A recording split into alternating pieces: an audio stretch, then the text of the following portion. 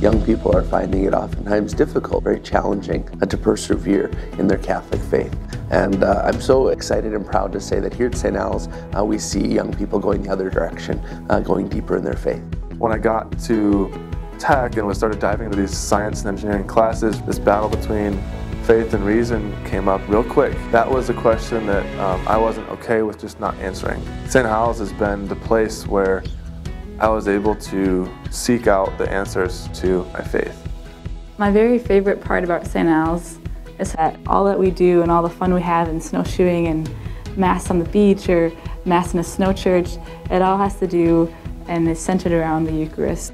When I look down onto the campus, right, St. Al's is kind of up on the hill here, I think a lot about there's so many students that we haven't reached yet. It's a great joy to have hundreds of students here for Mass every Sunday, to have close to 1,000 students registered here. There's a lot of involvement. But then I think about, well over 7,000 students here on this campus, and I'm reminded there's so many more students to reach than we've already reached. Join me in this campaign and help us multiply the mission.